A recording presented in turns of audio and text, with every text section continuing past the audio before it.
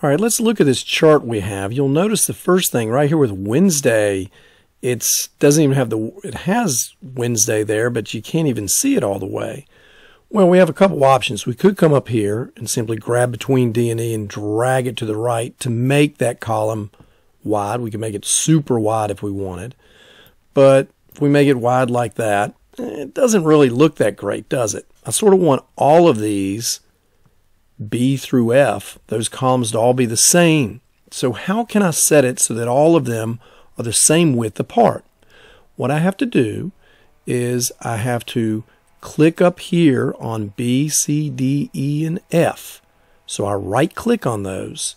Now I left click and I go to resize the columns. Now they will start at 100 is the typical size when you open the spreadsheet.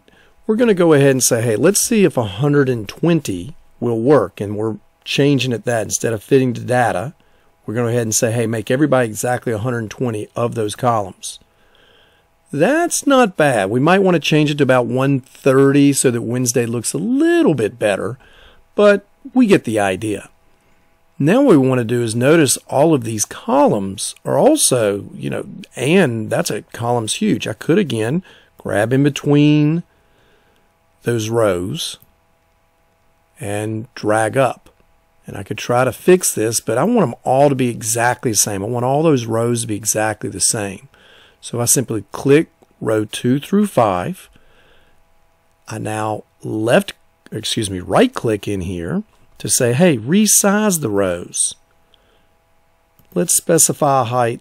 Let's do 30. Okay.